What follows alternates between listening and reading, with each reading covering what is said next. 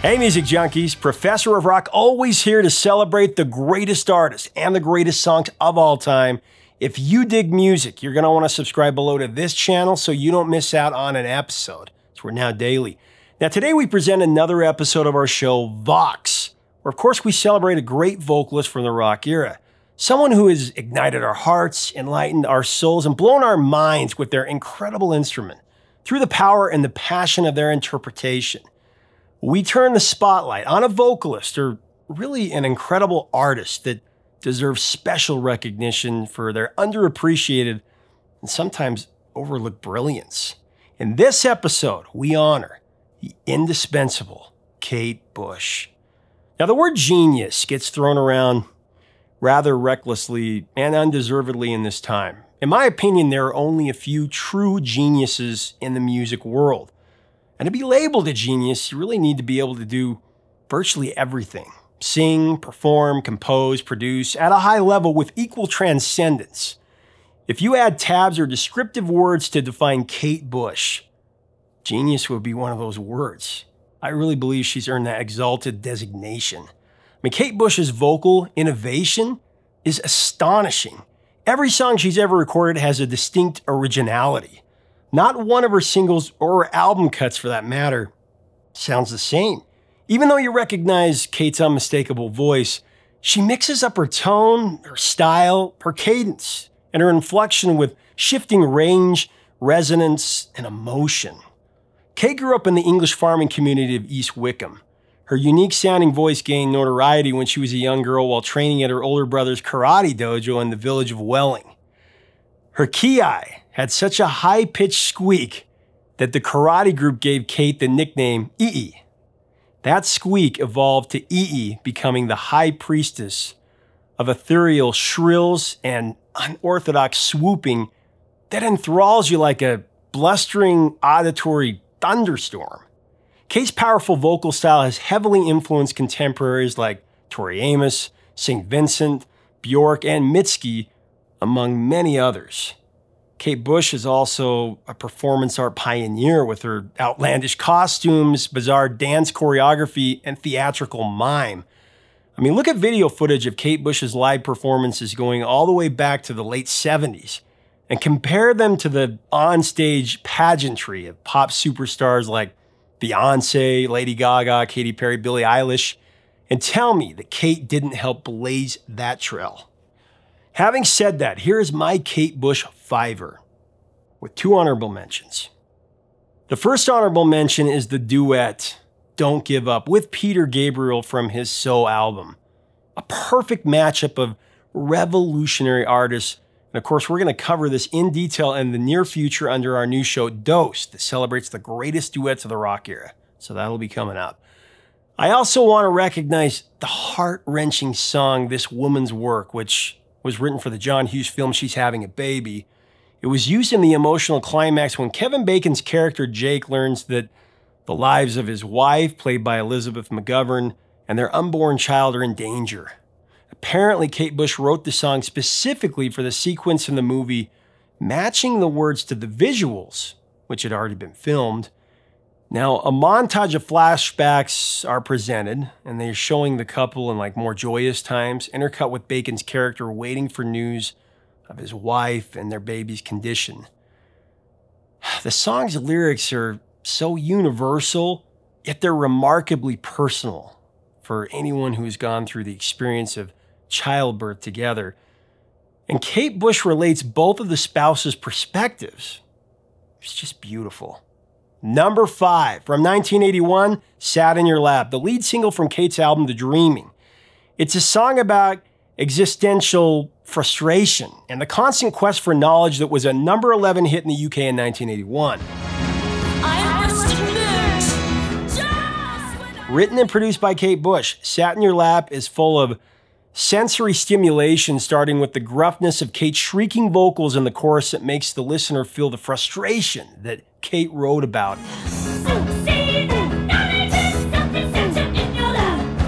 And then there is the powerful instrumentation directed by Kate's experimental production. Sat in Your Lap kicks off with the pounding beats of drummer Preston Heyman, who was a member of the Tom Robinson Band and a highly respected musician that worked with Paul McCartney, Tina Turner, The Pretenders, and Simply Red, among others. Heyman, along with Patty Bush, also incorporated percussion that sounded like a bullwhip swishing through the air. That effect came from Heyman and Bush actually playing on bamboo canes to capture the sound Kate imagined for the song. Number 4, The Man with the Child in His Eyes. Just a riveting ballad that Kate composed when she was only 13 years old. And she recorded it when she was 16 with guidance in the recording studio by Pink Floyd's David Gilmour, who co-produced the track with Andrew Powell. David also paid for the studio expenses to record the song because he wanted to help Kate launch her career as a professional artist. Now, although she was only a teenager, Gilmour saw something in Kate that he believed was very, very special.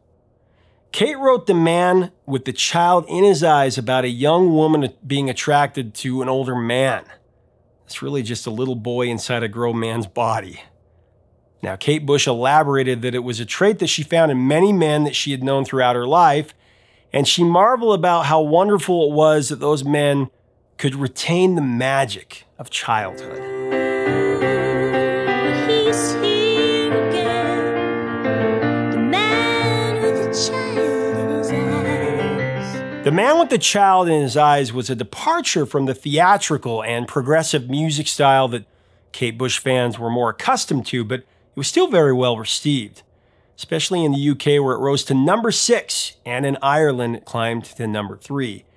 Kate sings The Man with the Child in His Eyes with an endearing gentleness and a childlike innocence that is perfect for the subject matter. It's a beautiful demonstration of the purity and versatility of her enormous vocal talent.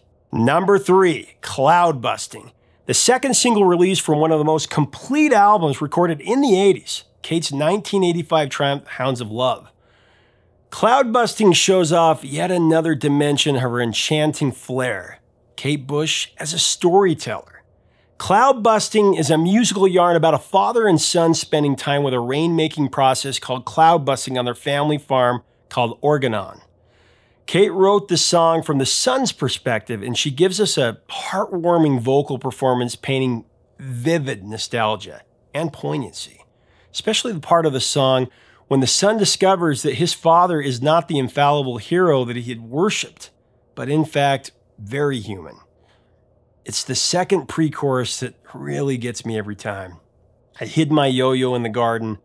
I can't hide you from the government. I hid my yo-yo in the garden. Then to the ending when she says, but every time it rains, you're here in my head like the sun coming out. Very touching. Cloud Busting was a mild hit. It peaked at number 20 in the UK, but was a model of Kate Bush's fantastic, just fascinating artistic eccentricity. Number 2, Wuthering Heights, new vocal version. The song that launched the career of Kate Bush in 1978 at the ripe old age of 19. Wuthering Heights is a musical inspiration of the classic novel of the same name that Kate wrote one night under the light of a full moon. It was an inspiration that she acted upon just before recording her debut album. Like Emily Bronte's classic book, Wuthering Heights is a story about the love affair between the two lead characters, Catherine and Heathcliff. Surprisingly, at the time of writing the song, Kate had not entirely read Wuthering Heights, but the more that she leafed through a copy of the book that she borrowed from her brother, the more her creative juices just started to flow.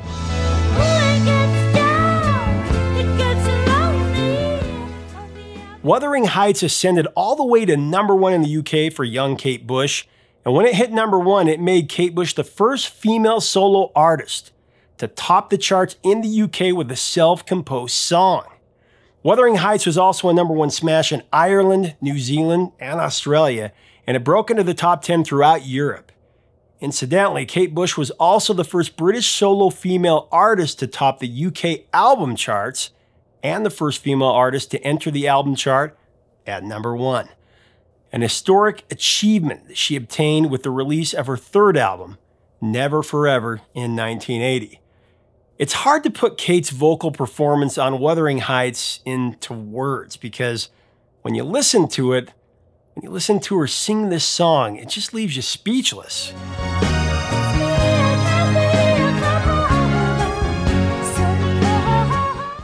Kate more than honors the legacy of Bronte's novel, creating a soaring, dramatic rock opera. I mean, Kate played the piano parts in the song, and the guitar solo at the end was performed by Ian Berenson, formerly of Pilot. Remember that irresistible pop song Magic from '74? I played this song for my little boys recently, and they were strangely amazed, to say the least. It was like a zap to their auto-tuned modern pop-trained ears. But the next day they both said, "Hey Dad, can we hear that weird song again? It was really cool." And number one, Running Up That Hill, A Deal with God. For me, this is Kate Bush's opus. Running Up That Hill manifests every facet of her genius as a vocalist, a lyricist, a producer, and a visionary. The original title was just A Deal with God, but EMI, Kate's record label, was afraid of having God in the title, so the compromise was to make A Deal with God in the parentheses. It was the lead single from the epic Hounds of Love album, but Kate had to tussle with the label yet again because EMI wanted the first single to be Cloud Busting. After Kate's concession on the song title, the label caved to her wishes for this to be the first single. Running Up That Hill, A Deal with God was insightfully written about the inherent differences between men and women. The Venus and Mars syndrome, so to speak.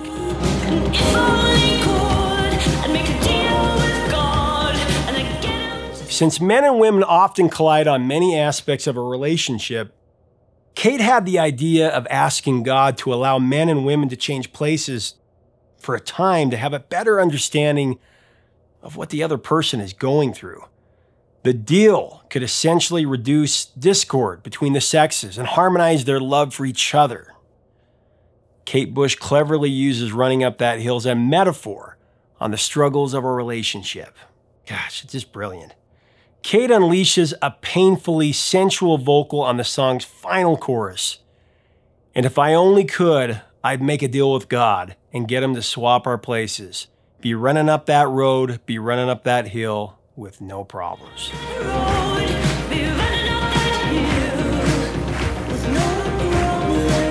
In addition to penning the song, Kate performed all the vocals on Running Up That Hill. She also produced the track and played the Fairlight CMI synthesizers. Running Up That Hill was Kate's biggest hit in America, climbed to number 30 on the Billboard Hot 100, number 34 on the Billboard Top Rock Tracks chart, and received heavy modern rock radio play in the United States. Which is sad, it should have been a number one, but Running Up That Hill was massive in the UK, rise to number 3 and was a top 10 single in France, Germany, Ireland, Switzerland, Belgium, Australia, and the Netherlands. American alternative artist Meg Myers released a cover of the song in early 2019, and it reached number 1 on both the Billboard Rock Airplay chart and the Alternative Songs chart in January 2020. It's a great tip of the hat to Kate Bush. Now, like I've said, as popular as Kate Bush is in the UK and throughout Europe, she has not received the recognition that she sorely deserves here in America. Some of us are fortunate to have discovered her a long time ago and have immersed ourselves in her amazing catalog of music. All of us at Professor of Rock strongly encourage you to go listen to the links below, our curated playlist with all of her amazing songs.